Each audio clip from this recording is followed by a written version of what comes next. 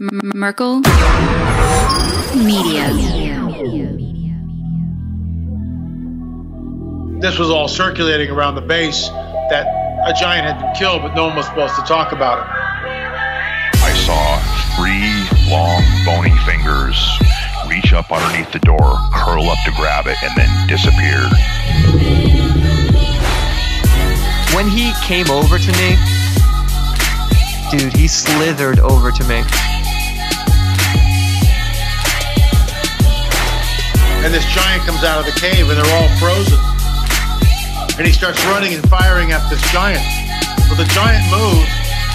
He's got a spear in one hand, and he's running really fast and spears Dan and holds him up like this.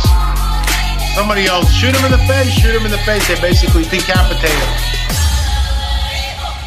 Got closer. When he got about 15 yards away from me, I raised that 12 gauge and I blowed his head off. I feel something pulling at my leg, and I look over and there are 2 small gray entities pulling at me. And they're literally, I'm getting pulled off the bed. I reached my hand into this bush and I touched air. Couldn't breathe and I couldn't move because I know I'm seeing a monster.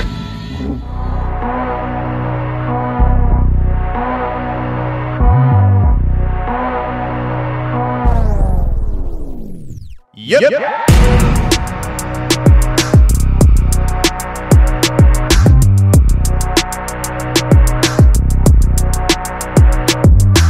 Welcome to the show, everybody. You're listening to The Confessionals. I'm your host, Tony Merkel. Thanks for being here. If you have a crazy, wild experience you want to share with me on the show, go ahead and shoot me an email. My email address is contact@theconfessionalspodcast.com. That's contact@theconfessionalspodcast.com.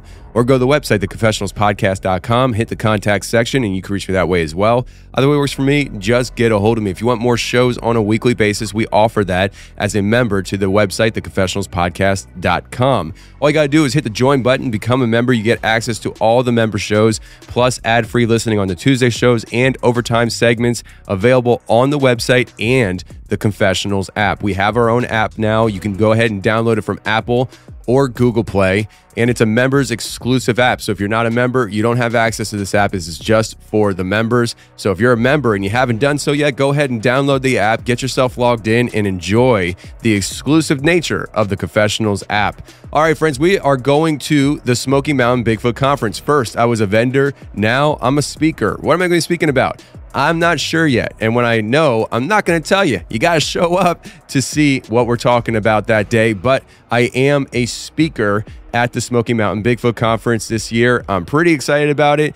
And after the Smoky Mountain Bigfoot Conference in July, I am speaking in Gatlinburg at a live show being pulled off by Hillbilly Horror Stories and myself in Gatlinburg, Tennessee on September 30th. Go ahead and get your tickets now. Tickets available for that show and the Smoky Mountain Bigfoot Conference are available in the description of this episode. So if you're interested in either one of those shows, the tickets are available in the description. Go ahead, check out the links, and get your tickets. And last but not least, we have EMP Shield. That is the walking sponsor of the show on a weekly basis. All you got to do is go to EMPshield.com, shop around, get yourself devices that will protect your vehicles from EMP blasts, solar flares, or lightning strikes. And upon checkout, go ahead and use promo code Tony and get yourself $50 off of every device you purchase. So go ahead, check it out, EMPshield.com. And if you haven't seen Expedition Dogman, go ahead, check it out. It's on Amazon, Tubi, and on demand at Merkel.media. It's the first film we came out with. Some people haven't seen it yet. Go ahead, check it out if you want to see the journey we went on hunting Dogman in Kentucky. We're coming out with our new film, The Shape of Shadows, coming out soon, early summer. You guys are going to dig it, where me and my team went out to Utah looking for the shapeshifters out there. We had a lot of wild experiences while we were there, and we're going to share it with you on our new film, The Shape of Shadows. Okay, this week we have Pastor Didio coming on the show, and I think I said it right. I didn't check before I started recording this. Him and I were working on his last name before we started recording, and I think he said it rhymes with videos, so Didio, video, Didio. I think we're going to go with that. Pastor Didio on the show. And listen, I came across Pastor Didio on Instagram. I fell in love with his Instagram reels. Him and his team do a great job, and I wanted to bring him to the table today because he talks about things in the Bible that not a lot of preachers talk about these days. And the first thing that I saw of his was he was talking about portals to hell, and I was like, oh, this is my kind of guy. So let's get Pastor Didio on the show right now.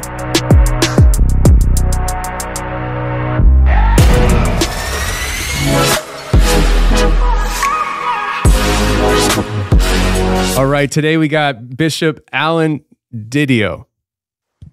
That's it. Yes. Oh, sorry. Awesome. we were just discussing making sure I said it right, and I did good. So good, because I'm actually, I really butcher people's names at times. So I butcher my own name from time to time. If you're upset, if you're frustrated, if you're excited, Didio can come out all kinds of ways. Yeah. But it's actually Italian. It means of God. Didio means of God. Really? Okay. That's perfect, actually, for your line of work. Well, I was an atheist. Imagine being an atheist with that name as a 17-year-old and trying to run from that. It didn't work, so here we are. Yeah, it was already written, literally, several times. I actually, when I used to drive tractor trailer, I worked with a guy. His name was Guy Mazzelli, and I didn't know how to pronounce his last name at first. And so he was an older man. I mean, he actually died while he was working there from cancer.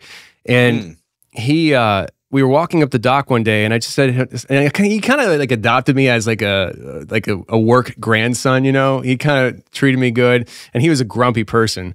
And I said to him, Guy, how do I pronounce your last name? And he just looked at me. He's like, I don't even know. and so I was like, okay, perfect. I don't even know. So that's one person I don't have to worry about messing up their name because he doesn't even know. So, so let me just lay out the groundwork here for the audience.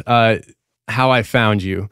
I found you on Instagram, and I always tell people that I hang out on Instagram a lot, and that's kind of the social media platform that I prefer.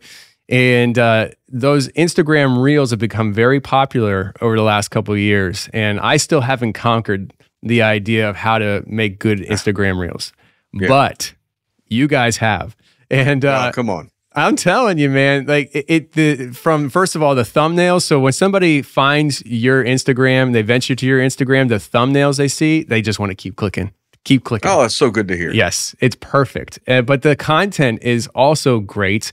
And also for somebody like me who has a paranormal podcast, talks about all this crazy, bizarre stuff that, you know, your quote normies of the world say is impossible, doesn't exist. It was really cool to see a pastor talking about some things that like I talk about on the show, but also relating it to the Bible. And you talk a lot about Revelation and end times and prophecy. And I'm just like, I like this guy. And so I was really elated that you got back to me on on Instagram. And then, you know, I arranged everything through email to have you on the show. But for the audience, if you could just maybe give them a 30,000-foot view of who you are as a pastor and all that stuff. I know it's not like you're just, oh, I'm an Instagram person. That's what I do. Like you do a lot of stuff. Well, first of all, it's so exciting to be here, man. Since we connected with you and started looking into your stuff, you've got some amazing content yourself. So we've been really excited about connecting with you and doing this interview just to be able to, you know, kind of fellowship a little bit and learn more about what's happening in your space, because we ourselves are strange and unusual. So we love it when we bump into somebody else who's kind of a kindred spirit. Yeah. But I was an atheist, as I mentioned earlier. At 17 years of age, I'd have been in jail more times than I'd like to admit by that time. And I had actually a demonic encounter that then led to an encounter with Jesus, and that radically transformed my life. And I immediately went from a radical, rabid atheist to a radical, rabid, spirit-filled Christian who had been born again and transformed. And I was just hungry for the things of God. And since that time, I've traveled around the world. I've started churches, worked with the underground church in China and in the Middle East and Muslim countries. And I've encountered some really unusual, supernatural things in that time. And so I always approach these issues with kind of a hint of skepticism. That kind of that atheist in the back of my mind always has to have questions answered. But at the same time, I've seen things that I cannot deny. And I'm always interested in sharing those things because I think the world out there is interested. They realize there's more to life than just naturalism. There's more to life than what we can just see. There's something beneath the surface. And if the church doesn't begin to answer those questions, they're going to go somewhere else to get those questions answered. And so that's one of the reasons why we've started doing what we're doing on TikTok and on Instagram and on YouTube. That's awesome. That's awesome. I agree with you. The reality is people are experiencing really weird things that they're told throughout their childhood doesn't exist. Monsters don't exist. You don't have to look in the closet. There's nothing there. And when you're as a kid or as an adult and you're experiencing that, and all of a sudden you're thinking, well, the logical conclusion is I'm crazy and I can't talk about it or else I'll go in a home. And so I think it's really important for people like yourself and even like me to be willing to talk about this stuff, because those people who are experiencing things will seek answers. And you and I had that conversation before we started about how it's been kind of that this conversation has been kind of really neglected a lot by a lot of mainstream Christianity. And I'm really glad you guys are not shying away from it. Satan comes as an angel of light, right? He'll come as an angel of light. And so when we look at a lot of the paranormal things that are happening in our world, from UFO sightings to Bigfoot to portals to hell, all these things that seem to me, from my perspective, at least from my travels around the world, can at times be demonic or satanic distractions to keep people away from centralized truth that we find in the Word of God. And so I want to make sure that we're answering questions from a biblical perspective, and from my personal experience, which is unique, having traveled around the world. I may have seen some things and encountered some things that could be helpful for viewers to know that, one, they're not crazy, or two, maybe they are. Either way, there's freedom in Christ, and that's our position. Right on. Well, with that said, you mentioned about how you had a demonic encounter that led to your encounter with Christ. How did that whole story play out? Well, I'd been invited. It's a long story. So I'd been invited to a church service, and I'd never been to a Pentecostal church service, by the way. I wouldn't even know what a Pentecostal church service was. And they took me into that service telling me it was just going to be full of good music. They had a guest band, and I'm a lover of all kinds of music. Even to this day, I just love music. So I went in to just see the music. I said, okay, we'll sit in the back. And so if anything hokey goes on, I can just kind of scoot out. Somehow we got on the second row, center aisle, and I'm sitting there, and this is a Pentecostal church service. I mean, they're doing all the stuff that Pentecostals are known to do, including people falling down on the ground. I'm like, I got to get out of here. And as the moment I say that, the minister points at me and begins to speak over my life as if God is speaking over my life, saying, I'm going to make you an example of what I can do with a young man sold out to God. And it laid his hands on me, prayed for me, and I left there not believing, fuming. I was furious. You and I were talking about your testimony. I was legit angry. I was seeing stars. I was so angry that my friend invited me into that cult. And yet a few days later, they were having some sort of youth get-together with food. And I figured, food and girls, what's the big deal? I'll go. And I went back a few days later, and there was this cloud of oppression over my life that I can't explain I can't explain, but it's not explainable except from a Christian worldview. I could barely even hold my head up by reason of just this dark cloud of oppression.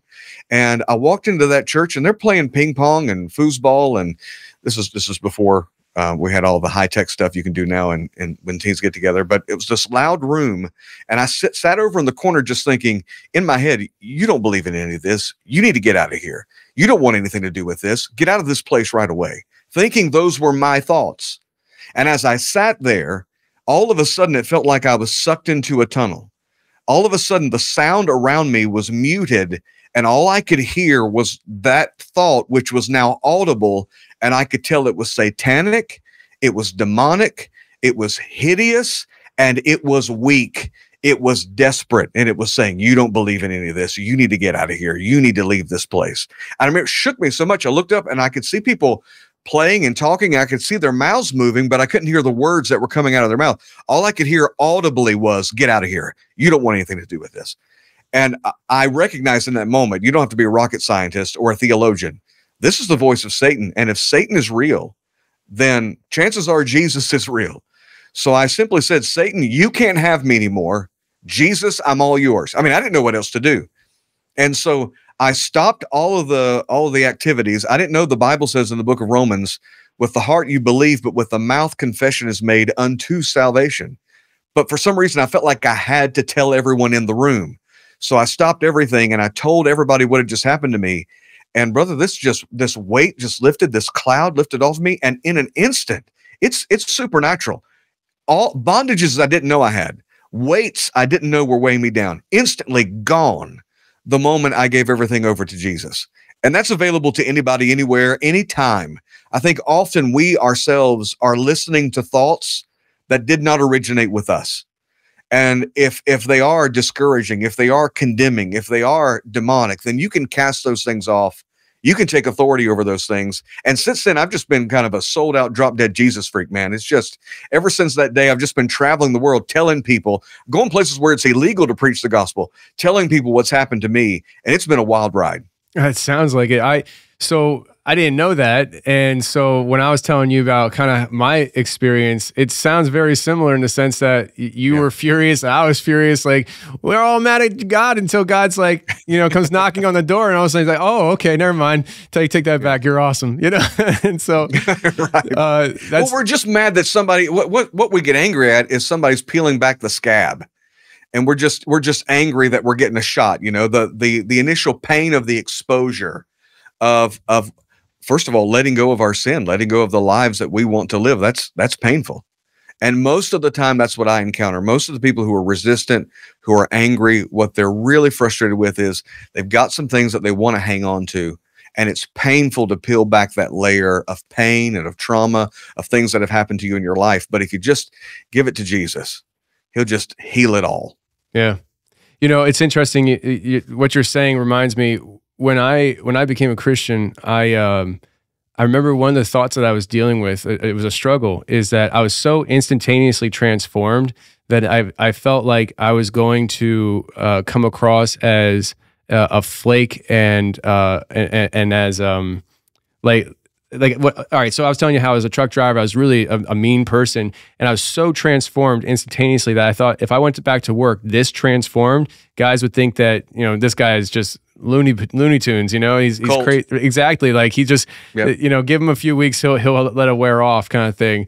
And I didn't know how to handle that, and I really was struggling with it, and I just went in and did my thing. I was just myself. And when guys asked me, they would ask me some kind of question, I'd just be honest with them and like, listen, man, I had a really transformational experience at a funeral last weekend, and the cool thing was none of them accused me of any kind of cult or anything like that. And over time, people started coming to me, asking me godly type questions and stuff. And I was just like, this is crazy. That's awesome. Truckers? Are you kidding me? So yes. Truckers love Jesus too. They told me that too, by the way. They said, oh, well, you're just excited. That'll wear off. Brother, it's been like a quarter of a century and it's worse than it's ever been. It just gets worse and worse. I get more and more passionate and excited about these things as the years go on. Yeah. And I find myself the same way. And it kind of, for me, amplified a lot when I had my kids. For some reason, it just amplified a lot. And so it's like, oh, you think you're transformed? Watch this, So, your exposure to the divine kind of love, because there's a different kind of love. When you're a child, your love for your parent is very different than whenever you grow older and you fall in love with your spouse. It's a very different kind of love. And you can't experience that until that happens. But when you have a child, it is a certain kind of love. I mean, the moment that child was born, something happened to you, didn't it? I mean, it was like instantly. And I think that's the love of God being imparted to us, that when we look on that child, what we're feeling there, if God is love, we're experiencing an impartation of that kind of divine love that's very transformative. Absolutely. And we're going to get to the topic at hand here, but I want to say something off that. So this past Sunday was Easter Sunday, and my pastor was talking about the love of God and the fact that he would let his son die for all of mankind. And I mentioned to you earlier about how he talked to me during the service, my pastor did, and this is what he was talking about, because he said, Tony, would you, with as much as you love your son, would you sacrifice him, let him die for 100 people? And I was like, not a chance. not a chance, not happening. Like, and to sit here and say, not only did God do that for billions of people, but he knew that of the billions of people, there would be a huge chunk of them that would outright disrespect the death of his son. Wow. Like that's on that kind of love is I can't fathom, you know? And so like when I was sitting there on Sunday and I started really thinking about the fact that there are billions of people who not only say, I don't accept that, but they disrespect the act that happened. That's provable that has happened. It's just like, that's on another level, you know? And so I just was like, whew, you know? So anyways. It's incomprehensible. The length, the very breadth, much. the height, to know the love of Christ it's supernatural. You can't even really begin to understand it until you receive it by faith. It has to be received by faith because it's so incomprehensible. It can't be calculated. It can't be distilled or experimented with. It is beyond our mental capabilities. That's the reason why it has to be first received by faith, and then it becomes experienced as you go through your life. Right.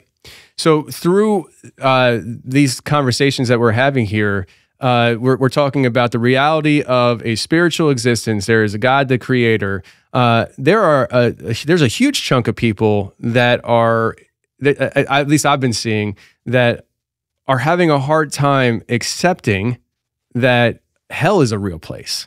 They want to accept that God is real, and stuff, but they're not totally sure that hell is real, or that God would actually send somebody to hell, all that stuff, right? And I kind of want to move into this, what I first saw you on, which was the portals to hell. And I say this because I think that people who aren't really plugged in, they don't totally understand what their science that they follow, which has become their God, says. And when you have, I'm sure you've heard of CERN, and that facility, I think it's in a main part of that facility. On the floor is a mural of demonic entities crawling out of the ground like a portal to hell. And so when I saw that on Instagram, I was like, that's the imagery that I have in my head. And I'm like, even the science of the day admits that there is another side, and it's not always the best side. But are there portals to hell? I mean, what is it? Well, it's a fascinating subject, and I always use it as a springboard for the gospel because people are very interested in these kinds of things. And I've done videos about Mount Hekla in Iceland and the Huska House, and I think it's in the north of Prague in the Czech Republic, which we can talk about. That's one of the most fascinating ones, I think, that I've run into. But biblically speaking, and this is really interesting, the spiritual world and the natural world are not separated. They're not two separate things. They are, in fact, the natural world came out of the spiritual world. So it was born of the spirit. So which is more real? Well, obviously the spirit world. So we often think of heaven as being this ethereal place where we're floating out in the distant nothingness. No. It's a real place, just as real. And then when we begin to walk through scripture and we get to places like, well, first of all, in the book of Genesis, when we see the Garden of Eden, there are seeds that are planted there from heaven. That's a whole nother conversation in and of itself. So we have spiritual seeds planted in natural earth, and there's such a commonality between the two that it's able to spring up. Then we get into Genesis chapter 6, and we see the sons of God marrying the daughters of men and having children. So we have these angelic beings, spiritual beings, mating with natural beings, creating a supernatural being, the Nephilim or the giants, which I'm sure you've done some programs on, and that could be an interesting conversation as well. So what that shows us is there's a compatibility between the natural and the spiritual that we don't often think of. So when we talk about hell, Jesus spoke about hell more than he did about heaven, and he spoke of it as a real place. In fact, in Matthew chapter number 16, he's walking with his disciples along the coast of Caesarea Philippi. And I've been to Israel multiple times. I can tell you this is a real place. And he comes to a place called the Gate of the Gods. And it was believed that this place here was a portal to hell. And this is where he says, who do you say that I am? And they say, well, some say you're Jeremiah or one of the John the Baptist or one of the prophets raised from the dead. And he said, yeah, but who do you say that I am? And Peter said, you are the Christ, the Son of the living God. And he said, flesh and blood has not revealed this to you, but my Father which is in heaven revealed this to you. And I say, on this rock I'll build my church, and the gates of hell shall not prevail against it. And they're standing actually at the gates of hell. There are all these notches in the rock where people would come and bring offerings. There was one god in particular at that spot where people believed that if you infuriated that god, he would cause an hysteria to come on you, a panic to come on you, and cause you to go insane. This was the god Pan. That's where the word panic comes from, that if you didn't appease him, you would just kind of lose your mind in hysteria. You would panic in fear.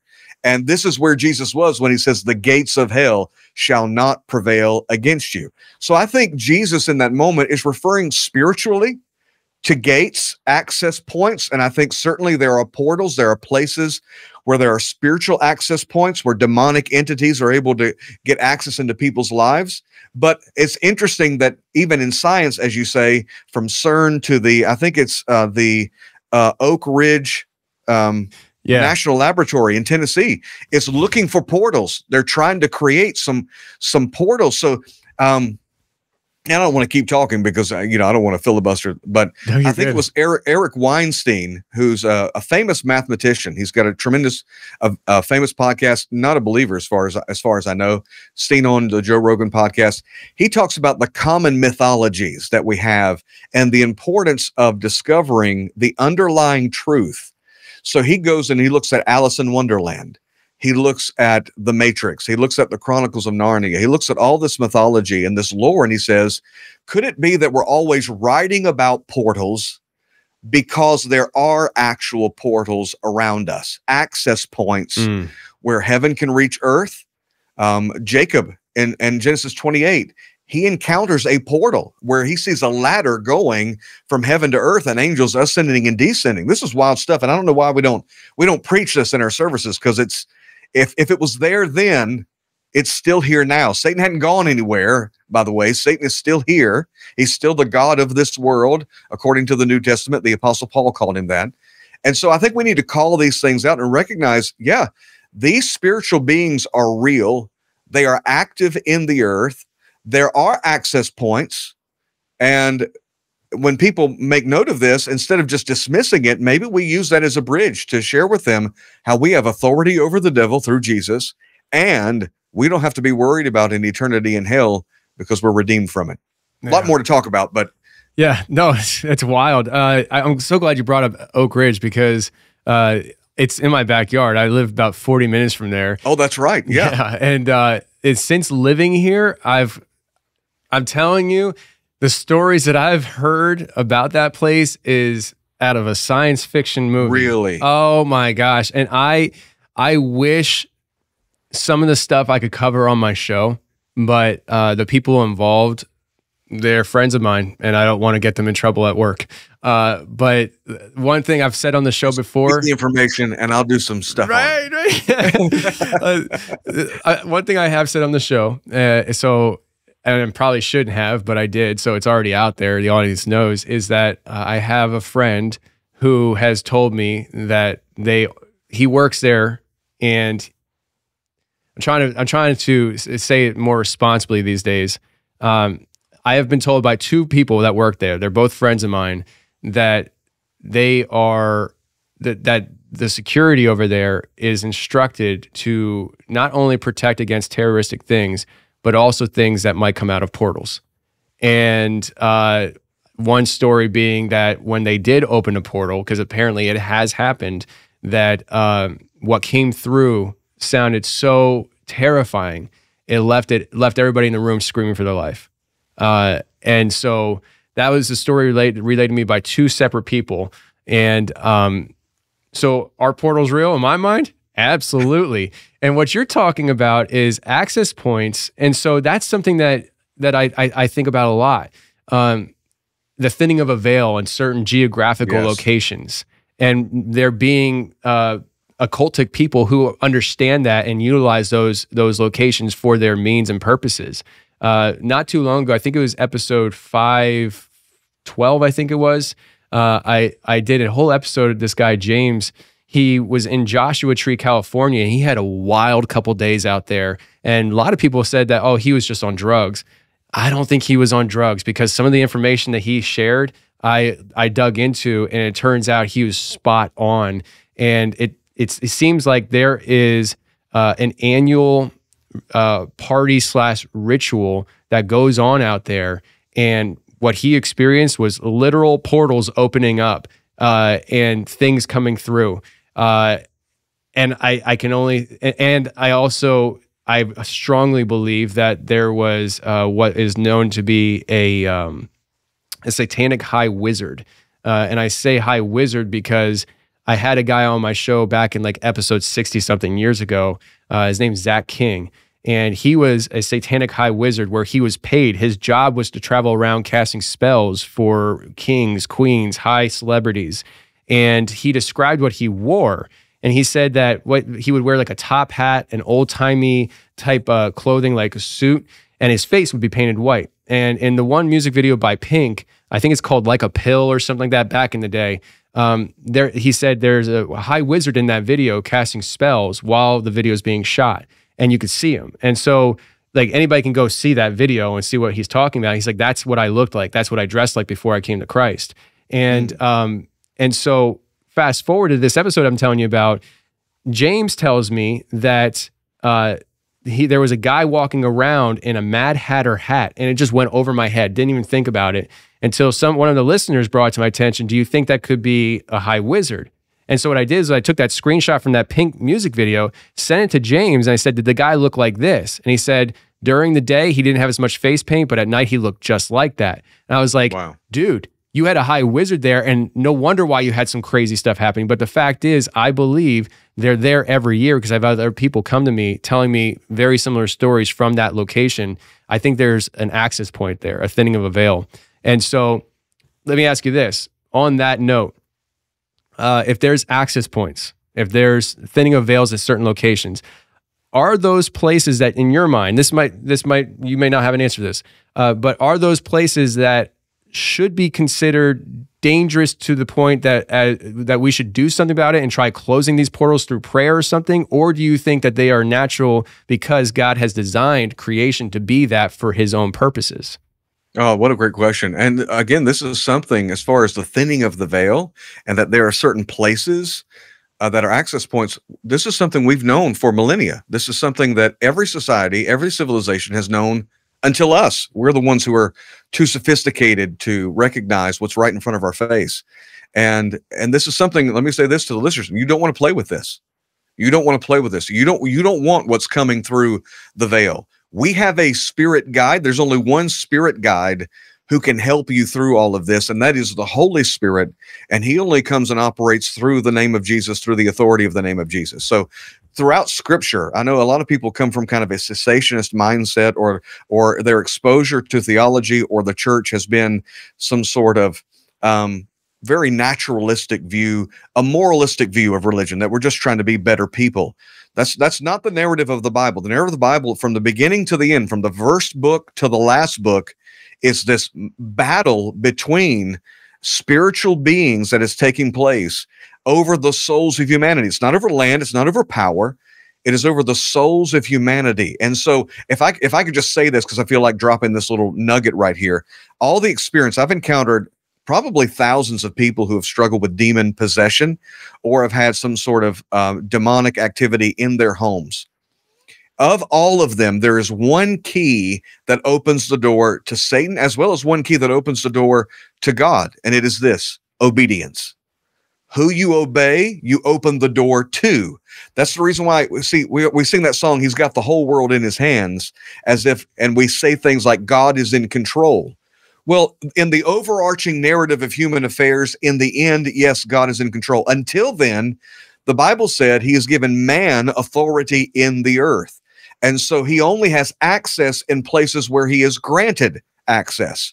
And so we give him access, like you said, through prayer. So when we're dealing with the thinning of the veil demonically, whenever there's been a horrific evil has taken place, whenever that's happened, whether it's mass murder, things like this that have happened, generally in that spot, history will tell us that individuals will have encounters, hauntings, however it will be defined, paranormal experiences, because a veil has been opened. Now, the same is true, and that's the reason why God would mark certain places. Jacob, when he had that ladder experience, he marked that place as a portal. He said, I'm anointing this place because I didn't know it was a gate to heaven, and I want everybody else to know that right here is a gate. It's really fascinating. And it's the same thing you've probably heard about Asbury, the Asbury revival that's been taking place over the last few weeks. What most people don't know is in 1970, the exact same thing happened. In 1970, if you overlap the testimonies of what happened, how it reached the world, how the media reacted, what people are saying, it is identical. You can even take pictures and overlap them. Because why? There's a tearing away of the veil there, and God has an access point there.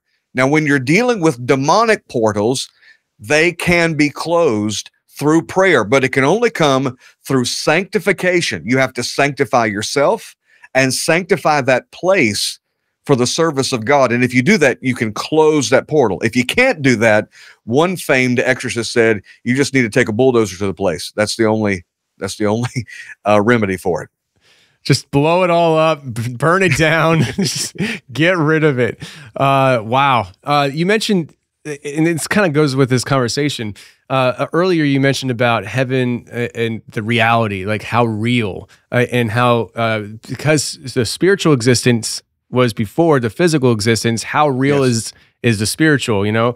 And it's interesting because I hear people that have like out-of-body experiences or near-death experiences where they have this experience and they come back to life and they share a lot of times, and even people who, with what I was telling you about earlier, this new story I'm working on, I will share with you at some point.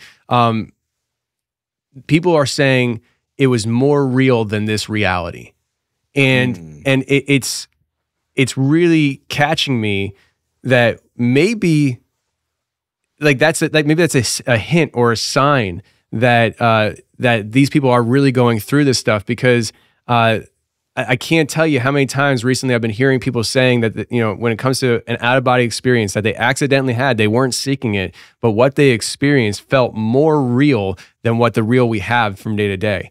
And that can only tell me that you're getting closer to your the fundamentals of creation. Does that make sense? Absolutely. And you can't explain it away as chemicals in the brain, because when you overlap a lot of the details, you have people from different nations, from different times, different educational background, using the same terminology and seeing the same things cross-culturally and across history. So when we're talking about that reality, a good example of that is when you think of the Mona Lisa, the painting of the Mona Lisa versus whoever the Mona Lisa actually was. If you want to make a comparison, the painting is the life we now live here on this earth. The actual woman is heaven as far as reality is concerned. So when we're talking about reality and how real something is, if you're drawing a picture, that picture is as real as the world we're living in, and you are as real as heaven itself. And so it's important for people to recognize that we're not just going, when we die, if you've given your life to Jesus, you're not going to go float around on a cloud for all eternity. It's not like a DreamWorks or something like that, where we're just kind of sitting on a cloud with a fishing rod. That's not what heaven is. Heaven is a real place. It's the way it's described. It's described like a planet, and then it's coming back here to the earth, that we're coming back here. And so even in our spiritual bodies, when we're resurrected, we're coming back here to rule and reign on this earth. So it's just as real. It's a fascinating subject. Christianity is far more interesting. Oh yeah. I think the world has been lying well, and we've been telling the truth really badly. Yeah. I think. And when we were talking about earlier, I think before we were recording, about like just how I grew up with spiritual crutches and things like that, it was so boring to me. It was just boring. There was nothing relatable to it. And the idea of heaven was very boring. It was just like, it was just the idea that floating on the cloud, being in this ethereal place where you just stand there and just like, oh, Jesus is great, Jesus is great, Jesus is great, over and over again. Eternity. Yeah, it's just like, just shoot me now, you know?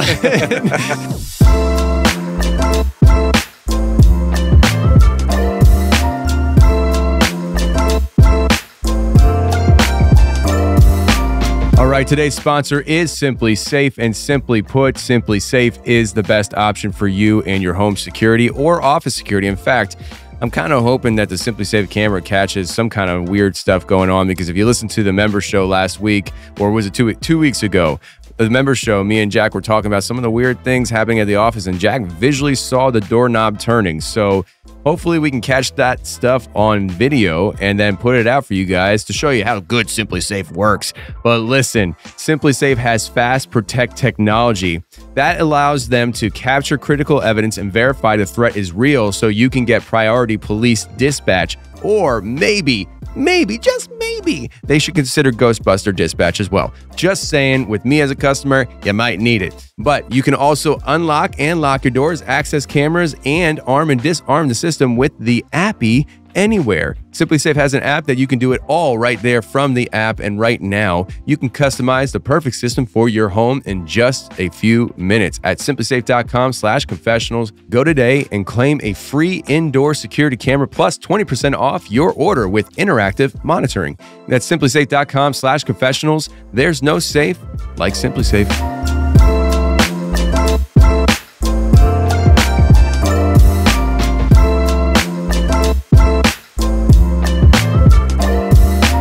So, like, I was having this conversation with my friend Joel, who was with me shooting the film that we were talking about, and he was talking about heaven, how like rebuilding heaven here on earth, and I forget how the conversation went, but and partly I was like very sleep deprived, so I really wasn't listening very closely.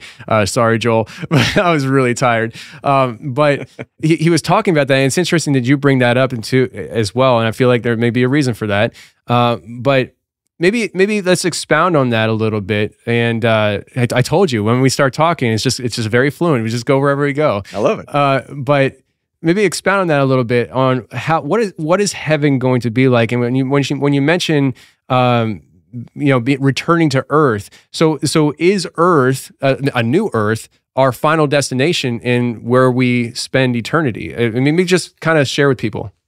Well, it's interesting. The last two chapters of Genesis, and one of the ways you know that that the Bible was not written by man, because it just drops these nuggets in one passage of scripture and spends no time hyping it.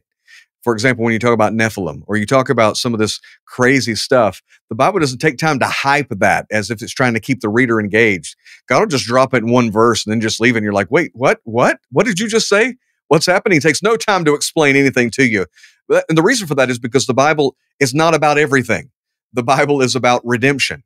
That's the theme of the Bible, how he wants to redeem humanity. And so it skips a lot of information that would be truly fascinating. I'm sure when we get to heaven, we'll discuss these things. But the earth was made after the pattern in heaven. So when we're talking about the earth, we're talking about God's taste. What God likes, what's already in heaven was just replicated here on the earth for humanity to partake in, for humanity to enjoy. And so when we see mountains, you can be sure there are mountains in heaven. When you see rivers, there are rivers in heaven, and that's described. So when you go to the book of Revelation, or you go to Ezekiel or Isaiah, when there's these amazing descriptions of heaven and descriptions of angels that would just send chills down your spine, and they're not fat little babies floating around with a bow and arrow. These angels are fierce, and every time they show up, they have to tell people don't be afraid, because they're just terrifying when you're in the presence of them. And when we get to Revelation chapters 20, 21, and 22, we see Christ coming back to this earth to bring his will. This is the prayer that we've been praying for centuries. Your will be done on earth as it is in heaven. And so all of history has been culminating to this moment where finally God's will be accomplished. What we're seeing right now here on the earth is a shadow. It is a worn out facsimile of what God intends for this earth to be. What he originally created the Garden of Eden to be, sin has tainted it, corrupted it, and the curse of this world has polluted it. Satanic forces are ruining it. But in that day, and I believe it's coming soon and very soon, it's going to be restored to what God originally intended. And we're going to be a part of that process. Oh, that's awesome. That's awesome. Exciting. Yeah, it really is. My mom, she's gonna love hearing you say that. So, my mom is the older she's gotten, the more engaged she has become in just looking at the reality of the situation when it comes to the world we live in, and and sometimes, to be honest, it gets annoying to some point because it's like, Mom, I just want to talk to you about something else. But it's normal stuff. That's all she does. It's all she wants to talk about. It's great though, because that's what motivates her in her life right now. Well, I think we over spiritualize things, and what was it? This is fascinating to me. When Satan said, "I will exalt myself above God, that I will make my throne." What was it about God that made him think? Is there a vulnerability in God? Is it not as apparent that he is all powerful and omnipotent? Certainly he is, but what would make Satan think that he could do that? And then when you look at the fact that there are angels who show up with swords. So if there are swords in heaven, are there blacksmiths in heaven? Are there forges in heaven? If there are horses, are there stables in heaven? Who constructed those stables? Are there carpenters in heaven? And you just really can start going down that rabbit hole. And God, the Jewish community has really had this throughout the centuries, that there's not a separation between the natural and the spiritual. It's not separate. It's not, okay, well, this is natural and it's all intertwined and interconnected. And I think we're going to be shocked at how real heaven is.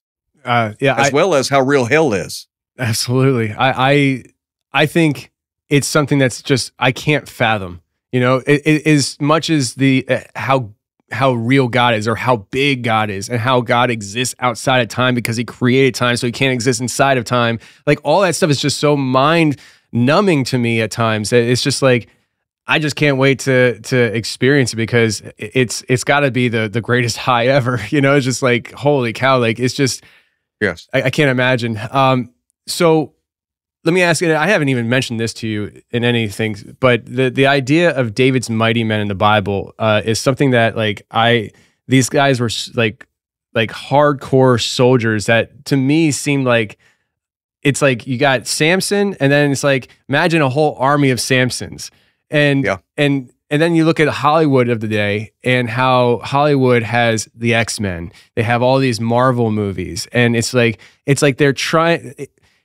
Nothing's new under the sun, right? So like, they're trying to replicate. They're replicating, but the thing is, I feel like it's also hurting in a sense, because now that's fake. That's not real. It's impossible. But the reality is, it is real. It is possible, because we have it written thousands of years ago, where there was a super soldier army.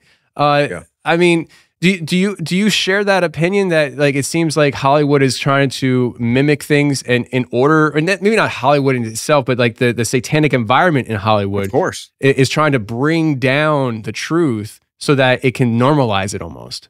Well, the satanic agenda is always to mimic. And so when we think of the Antichrist, we always think of anti-against Christ, but that's not always the meaning of it. Sometimes it is meaning antihistamine, in kind of where we get that in from the Greek. It means in the place of. It means to take the place of. And so the Antichrist is someone who's not just simply against Christ, he's trying to take the place of Christ. And when we see Satan's agenda throughout history, it has always been, he's not a creator, he's a replicator. He's always trying to duplicate, he's always trying to mimic God. So when you see the mark of the beast, for example, where no one can buy or sell except they have a mark, he's mimicking something. God marks his people, and that you are able to exchange heaven's resources and receive from heaven as a result of that mark. That's a whole nother subject altogether. But yeah, when we're talking about David's mighty men, for example, David went up against a giant himself, Goliath, which the giants in the Bible are collaborate perfectly with the giants we've seen throughout history. Up until the 1800s, it was common knowledge, the late 1800s, it was common knowledge that giants existed.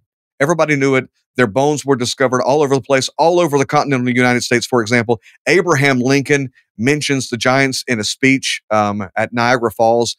He talks about them as if it's common knowledge. And then all of a sudden, this Darwinian understanding of the world begins to influence everything. And they're trying to replace God. They're trying to remove the supernatural aspects of the world so that we can all be naturalists and only think of what's on the surface. And so all of a sudden, all these skeletons and all these archaeological discoveries start to disappear from the Smithsonian and other places. And all of a sudden, we're just living in a fully natural world. Whereas if you knew that there were beings 14 feet tall, and that God raised up a group of people who were badder than them, which is amazing when you think of it. And we're not talking about someone who had a pituitary gland issue that grew. We see this all the time. They can grow to 7 feet tall, 8, 9, 10 feet tall. We've seen this in history, but they're kind of lanky and they're not coordinated. And in a lot of instances, not all, but in a lot, we're talking about people genetically disposed to this and perfectly proportioned to being 13 feet tall. The Bible speaks of it multiple times. And yet God raises up an army of men like David who can go after them and take them down. That's why it's really important for your viewers to know. It doesn't matter how powerful these beings actually are, what their scope is. We have more power because greater is he that is in us than he that is in the world. And you can be like David and all by yourself, but if you got a sling and a stone, you can go after these giants and these entities and these beings. But yes, I believe that Hollywood is attempting to rewrite biblical history and kind of allow it to get lost in the pettifogging of all of these myths that we have in the world today. Which, by the way, I think the myths of like Hercules and others, these demigods, come from the men of renown, the giants from the Old Testament. I think that's where all of that was birthed. Yeah, absolutely. It's something I don't think I ever really connected those dots. I mean, the idea that, David did take down a Goliath and then God gave him an army of giant killers because we know that they were there. And when you look into it, it's like the Old Testament talks about the giants a lot more than what people are comfortable with. Oh, yes. And I think even maybe during that story, I can't remember. I always butcher this, but I remember years ago reading somewhere in the Old Testament about how David, I think, came across one of Goliath's relatives or something, and it was like it was wielding a new type of weapon or sword or something. But like I remember reading about it and looking into it, and the word sword, it was like a placement word, and it was really a new type of weapon. And I was like, what could that be? Like, holy cow! Like, imagine David, a soldier from the time he was a boy, killed Goliath, has a super soldier army, and we're talking in a time where when you kill somebody, it's up close and personal, and yet they're coming across a new type of weapon. Now I'm thinking to myself, and it's a giant. We know where giants came from, and we know if you look like in Enoch, it talks about Azazel and teaching like sorcery, and I'm like, was this some kind of like glowing sword that shoots lasers? I don't know, but it's just like it's like what kind of weapon could be new to somebody that has seen it all? And go ahead. And in addition to that, even David himself unsheathed. Most people think that David killed Goliath with a stone. That's not entirely true. The Bible uses the word slayed more than once in that story. So he's hit him with the stone. Goliath falls, but then he unsheaths Goliath's own sword, which was advanced technology. We know that from the scripture. And he uses, now here's an interesting thing, because I think this is what you're doing. He used enemy technology to take the enemy down. And so when we're talking about social media, for example, and this explosion of technology in the world today, which could be the result of nefarious demonic type activity, that doesn't mean Christians should be absent from it. We should take Goliath's sword and kill him with his own sword, use enemy technology against the enemy. And that's what we saw in the life of David and all throughout biblical history. Wow. That's deep. I like it. I like it a lot. That's good. David's life has been something that has just been fascinating to me. Just the way he came up and the involvement, the intimate involvement he had with Nephilim. And it's just not, again, it's just not talked about. And then you hear people like pastors trying to explain away Nephilim as, oh, it's just completely natural. It's just, let me tell you how this really is. It just meant they were really smart. No, right. No, that's not what it meant. And even with like the book of Enoch, I've been personally shunned by people, not everybody, but there's been certain people, even pastors, who have told me, you reading the book of Enoch is not a good thing. And I'm like, but it literally, I think it's in the first chapter somewhere. There's a direct quote in the New Testament. I think it's in Jude from Enoch. And I was like, so because that's provable, and underneath your theory, then you should probably stop reading every commentary you use to prepare for a Sunday morning sermon, extra canonical book. And so to me, it's clear that the New Testament writers read that book and used it as a tool to be able to convey the message of the gospel to the people of the day. And and to me, it's like no different than reading a commentary, like a Matthew Henry commentary or something. Correct. And so when you look at that, pastors, you got to remember, pastors love God, love people, and they're just concerned. Sure. They don't want people going off the deep end, and they don't have time to dig into all this stuff. I'm thankful I've had a little bit more opportunity than probably most pastors to kind of dig into this stuff. And there's lots of concerns. Is the book of Enoch we have today the same as the book that they were referencing? But that doesn't mean we should, as long as people know what they're reading, that they're reading an extra biblical source that may have been tampered with, that may not have been tampered with, that some parts may have been inspired and some parts may have not. There's nothing wrong with that. I think if people are doing that, it's showing that they're interested. It's just going to bring them back to the Bible anyway. And you're right. Jude quotes them directly, specifically referring to these angels in Genesis chapter 6, who mated with the daughters of men and gave birth to this race of giants in the world, which is what caused the flood to have to take place. Yeah. And like, even if from what I understand, I could be wrong on this, but I think the book of Enoch, as it's understood, probably predates the book of Genesis. And like the fact that in the very first chapter, it's prophetical about the coming Messiah. And when you read it, you're like, they're talking about Jesus right there. To me, it's really cool because you see this book that we hold in our hands written over a 1,000-year period of time with multiple authors, and it's just constantly paralleled each other to the culmination of Christ and the saving of humanity. To me, I find that stuff interesting. I like doing those kind of digs, and that's how you read it. Whenever you're reading these extra biblical sources, you find out where it converges with the canon that we have, the scripture that we have, and then you go, okay, well then that works. That works right there.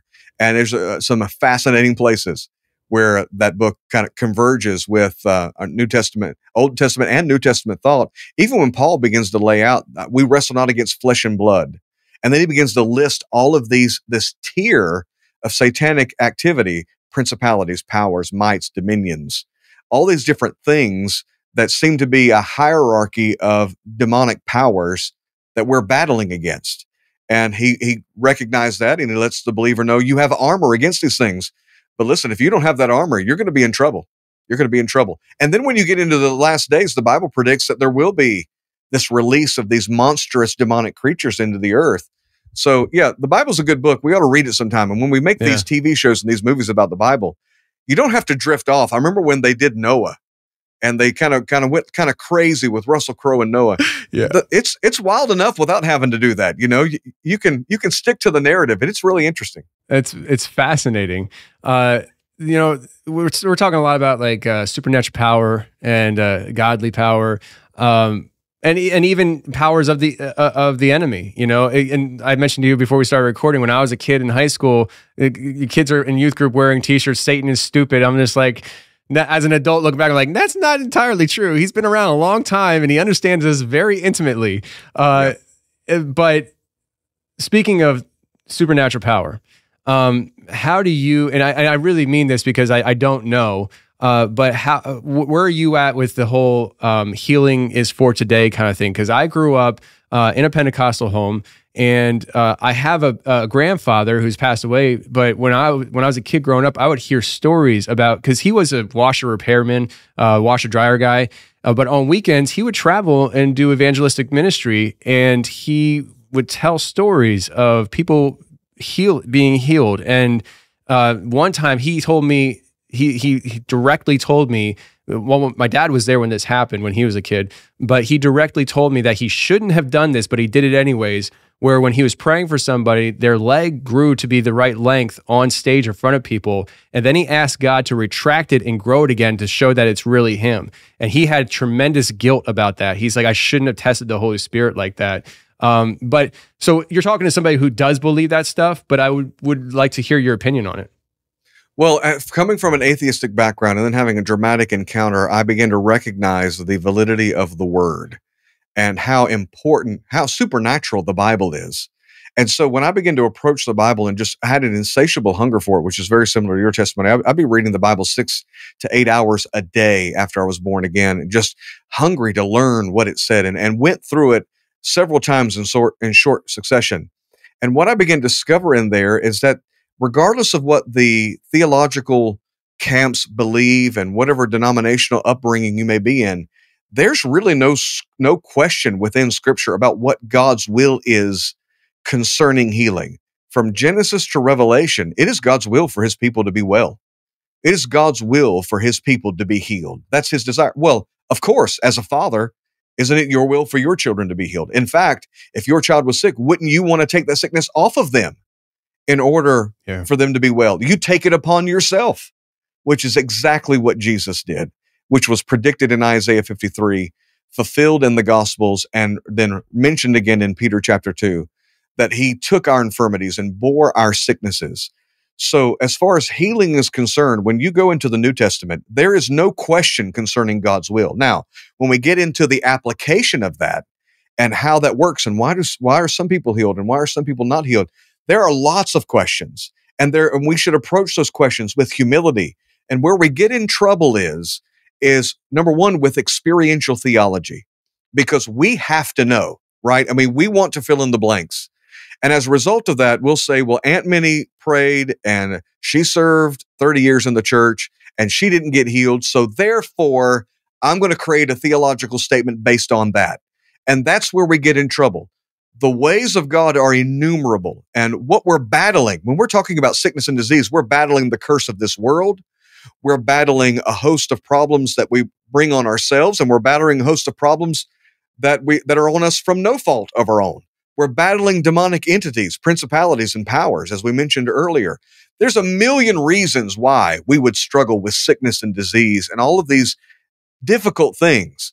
And so we need to understand that just because we don't see it happen the way we think it should, doesn't mean it's not God's will. And that's when you look at the gospel account, which was written, by the way, to show you the will of the Father. The purpose of Matthew, Mark, Luke, and John is to show you who God the Father is, to show you what his desire is, what his will is. We actually only have about 30 days of Jesus' ministry recorded in those Gospels, and look at all that happened in those 30 days that are specifically, if you take the instances out and when they occurred, it's about 30 days. And John says, if you were to write everything Jesus did, you couldn't, all the books in all the world, you would not be able to contain them. So what that tells us is that every instance of healing and deliverance was specifically selected for what? To show us the Father. The disciples said, Jesus, if you'll show us the Father, it'll suffice us.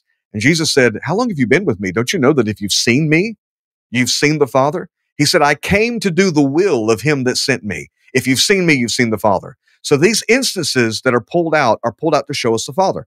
And what do you see about the Father? Every time someone comes to Jesus for healing, every single time, he heals them. Without question. Now, there's one instance in particular where he prayed for them and they weren't healed totally. So he had to pray again, which that tells us something, that you may not always see it instantly. And when you don't see it instantly, what do? You pray again. There's another instant where the disciples were given power over all devils in Luke chapter number 9, all devils and to cure diseases.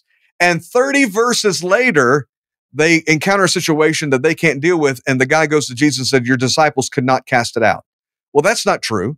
They could cast it out, but something happened. They lost that power. They entered into doubt and unbelief. Something happened that robbed them of it 30 verses later. So obviously, where would we be 2,000 years later? If 30 verses later, they lost the power because they just kind of, like Peter walking on the water, looks at the waves and the wind and starts to sink. That's what happens to us over time. So there's a lot of things we don't understand. When we don't understand, we don't begin to blame God. That's not the thing you should do and say, well, it must have been the Lord's will. That is not the case. It is never God's will for his children to be sick, ever, ever, ever. It is always his will to heal. But even within that, and you can interrupt me because I can just talk about this forever. Go ahead. Even in that, there are nuances. If you were to take a survey, brother, of every new parent and say, do you want your child to be a millionaire? Well, when that baby's born, the answer is, yes, I want my child to be a millionaire. Absolutely, no question. Now, if you go and revisit that family, 7 years later, you got a 7-year-old. Do you want your child to be a millionaire? Yes. Can I give it to him now? Well, no, you can't give it to him now. Even though it's my will, it is my will. But if you give it to him now, he's going to spend it on bubblegum. You know, you can't do that. Okay. Well, then fast forward now to when the child is 20. Do you want your child to be a millionaire? Yes. Can I give it to him now? Now the answer is, it depends. What are they doing with their life? Are they addicted to drugs? If I give them that money, or are they going to harm themselves with it? And so even though it is my will for my child to be well off, as he goes through his life, the ability to impart that to him, my desire to impart that to him, is dependent upon what he's doing with his life and his level of maturity. So it can be God's will to heal you, while at the same time, God is saying, well, I'm not going to heal you so you can go back in the club. You know, it's my desire for you to be well, but I'm not going to make you well so you can sit in a recliner all day and not ever help anybody or do any good. I want to move in your life. I want to bless you. But if I give you $1,000, are you going to buy alcohol with it? Or are you going to go help the local soup kitchen or help rescue kids out of human trafficking? You know, what are you going to do with it? So when we're talking about the will of God, there's the overarching will, his desire as a loving father. And then there's the practical will of, yes, I want to move in your life, but what are you going to do if I do? You know? And I think that's something that we often forget. We just want a nice, clean answer. And if we don't get it, then we'll make something up. Well, it must have been the Lord's will to pick another flower for heaven. And that's just as ridiculous as anything. You know, God wants you to live a long, fruitful, healthy life. Will bad things happen? Yes. Will bad things happen to good people? They die before their time? Yes. Why? I don't know. A million different reasons. But here's what we do know. Jesus died to make us well. And it's his desire to fight for that, to vie for that with everything that we can. You say, well, what if I die and I'm praying for healing? Then you died fighting for what Jesus paid for. And when you enter into heaven, there will be thunderous applause because you kept the faith and you fought a good fight. And boy, that was all over the place. But I hope that answered a question or two. It definitely. Because I asked because I'm somebody who believes that stuff happens. And I've prayed for people, never saw somebody come to healing. But I would be, to be honest with you, I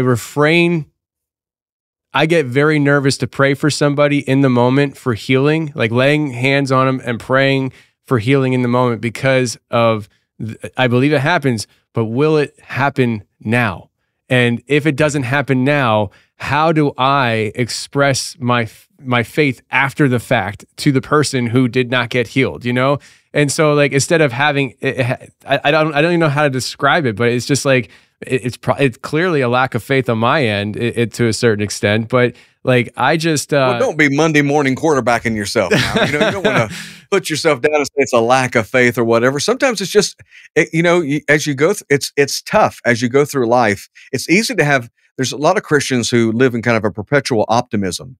And they don't ever look at negative information, and they just la, la, la, la, la, I'm not listening, bad things don't happen, and everything's going to work out just fine. And that's not what God calls us to do. But he does call us to stand in the midst of all this difficulty and all this sickness and disease, and to stand in faith for what it is that Jesus paid for. And when we do that, and you're not the only one, I mean, we all struggle with the same thing. And so whenever we approach healing, we realize that it's just our job to do what he said to do. Not to look for the result, not to hope that it's all going to happen immediately, but just say, you know what? Jesus said, lay hands on the sick. So in Jesus' name, I pray that you be healed right now. That whatever the situation may be. I remember there was a woman who came into my office. And I wasn't a pastor. I was actually running a prayer center at the time. Before I was a minister or a pastor, I ran a prayer center where we took calls from all over the world, and people came in from all over the world just to receive prayer. 24 hours a day, 7 days a week, 365 days a year. That was my job. Wow. And there was a woman who came in, and she had a cancerous tumor on her breast. She was going to have the surgery that no woman would want to have as a result of that. And it was extraordinarily painful. And it was about the size of a tangerine. And she was wearing clothes, you know, like sweats, because just, if anything rubbed it, it was just horribly painful. So I brought in my secretary, and I had her lay hands on her, and we began to pray. And I said, in the name of Jesus, and this was a passage of scripture that just jumped up in my mind, every plant my heavenly Father has not planted shall be rooted up. And we curse that cancer at its roots now, and we command it to leave your body. And I said, now just begin to thank the Lord. And that's a great way to end the prayer, by the way. Just begin to thank the Lord as if it's already done, and just thank him that he's already healed you. On the cross, he already healed you 2,000 years ago. And brother, the power of God hit her, and she went into the restroom, took the bandage off. The cancer had fallen off into the bandage. It looked like an octopus. All the roots and the tentacles had come out, and it was like it wasn't there, skin like a baby, where the tumor originally was. Now, I don't see that every time. I've seen it multiple times. I don't see that every time I pray, but I would never see it if I didn't pray. And so we step out in faith. I don't always know where the person is. I try to meet them where they are. Sometimes people don't want healing. Sometimes what they want is to go home and be with the Lord. Sometimes that's what they want. I try to meet people where they are, as long as it's biblical and scriptural, and there's never any condemnation. The moment we begin to talk about that, people all of a sudden begin to think someone's attacking their lack of faith, or they didn't receive it, there was something wrong in their life. And certainly there's a percentage of cases where that's the case. Out of almost all the instances that Jesus encountered people who were sick, he commented on their faith. Your faith has made you whole. But most of the time, we just don't know. Maybe they've got more faith than the rest of us just to get up in the morning. It takes them more faith just to live their life every single day. And they're battling through hell every day, and their faith is getting them through that part of it. They're just not seeing the manifestation on the other end. So it's important that we don't judge or look at the outward circumstances. Just obey the Lord and just pray. And then tell them now, just praise the Lord that you're healed. The same thing with sin. Have you been forgiven of sin? Has Jesus removed the power of sin from your life? Absolutely. Do you sin still? Yeah. Well, from time to time. Yeah. That doesn't mean he didn't accomplish that work. And Jesus said, Peter, come on, let's walk on this water. And Peter was walking on the water. All the pictures you see of this, by the way, is Peter sinking. You never see a picture of him actually walking on the water, because that's where our focus is. We can relate with drowning. We can't relate with walking on water. So our emphasis is always on that. But he actually walked on the water. Why? The circumstances surrounding him just overwhelmed him, and he lost it in that moment. And it's okay to be human, and it's okay to struggle, and it's okay to be weak, but it's not okay to blame God and say, well, he did this, it's his fault, because that turns God into a tyrant. God's not making people sick. God's not the person dealing out cancer.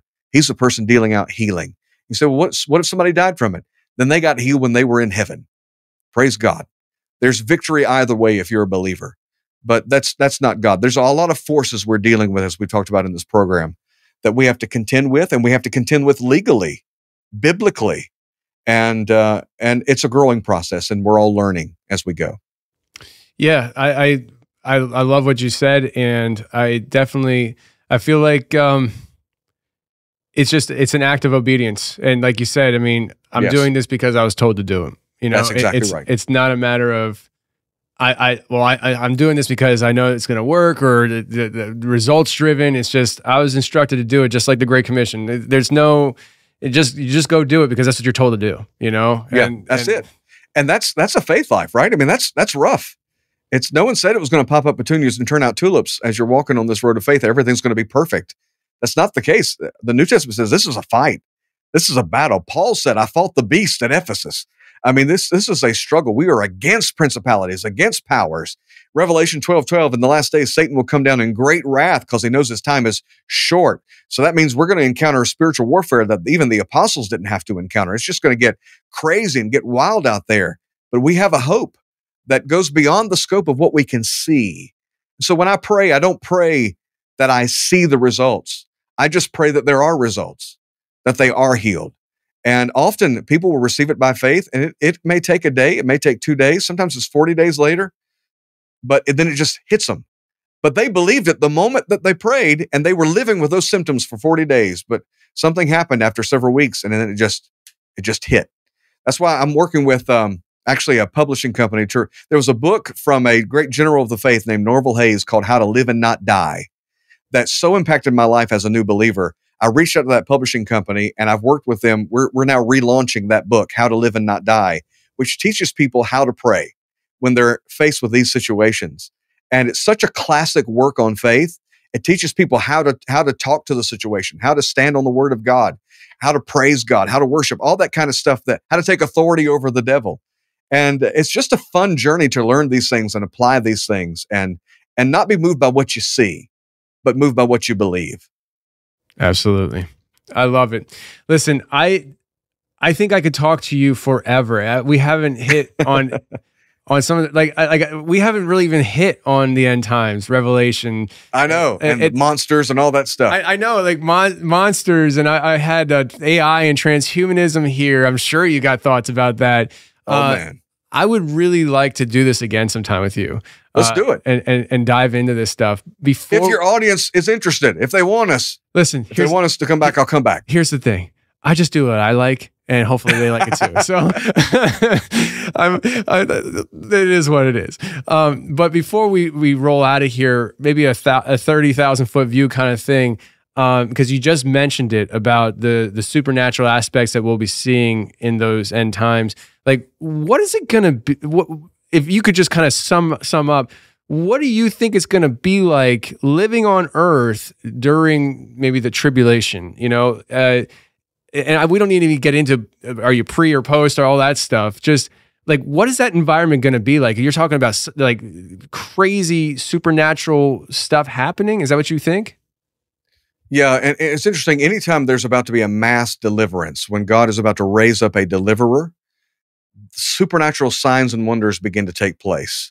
Whether it's with Passover and the children of Israel coming out of Egypt, or if you look at the signs around Jesus' first coming, there were supernatural things, angelic encounters and visitations and things that were happening then. And we're going to see the same thing. Even Joel chapter 2 says there's going to be an outpouring of the Holy Spirit. Your sons and daughters will prophesy. Your young men will dream dreams. Your old men will see visions. So there's always two sides to the coin. There's the redeemed side and there's the unredeemed side. So whenever we're getting into divine activity, there's two sides of that coin. In the same way in Egypt, when there was darkness, gross darkness, like a physically palpable darkness so black it make your eyes ache. There was light in Goshen. And so there's two sides to that coin. So when we're talking about what's happening during the tribulation, we were talking about a supernatural outpouring of wrath, the likes of which the world has never seen before. We're talking in the first few months, a third of the earth's oceans and fresh water being corrupted and polluted and life being killed, a half of the population being taken out in roughly 3.5 years. And then the Bible says in Revelation 9 that there's portals opened in the Euphrates River, which will be an interesting thing to talk about in the future. And these demonic entities come out like locusts, but they're not locusts. And there's a fascinating description of what they look like, and they sting men, and that causes horrific pain for months and months and months. And so there's going to be this kind of supernatural outpouring because the hand of God is removed.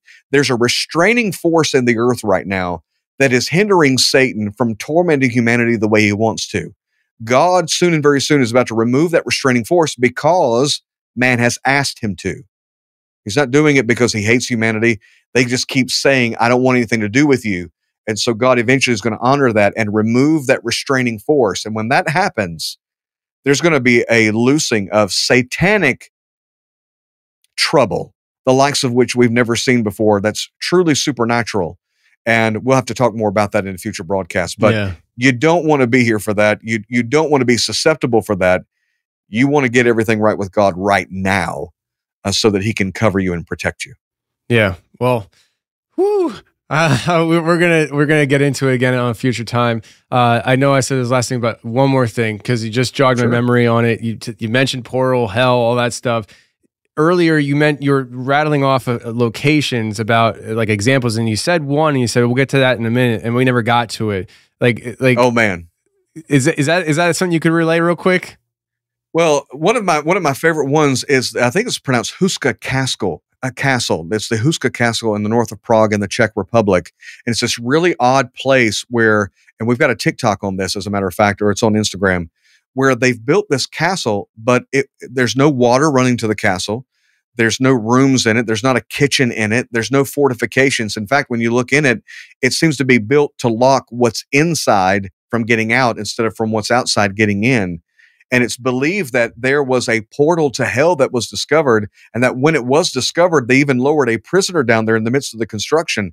It was reported that he would get a full pardon if he was willing to be lowered down into that pit that they discovered.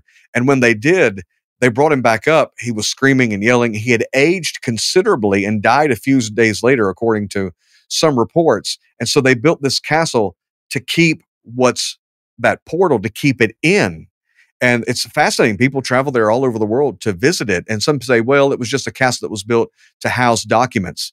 Then why were the Nazis there doing all kinds of research during World War II? The Nazis went there and were trying to unlock something. And you know, I'm sure in your studies that Germany was fascinated with the occult and was trying to tap into demonic power and to open portals.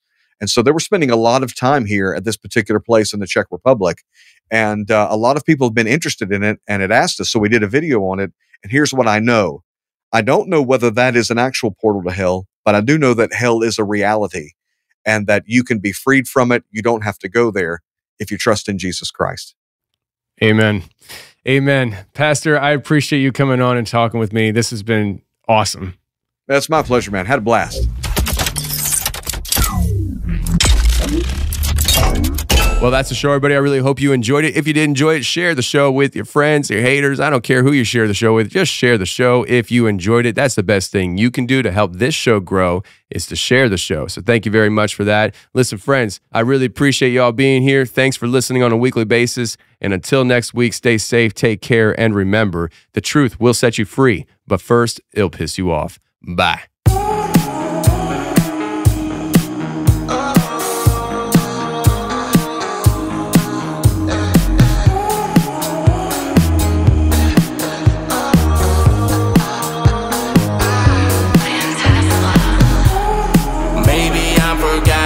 The bottom where it's hollow.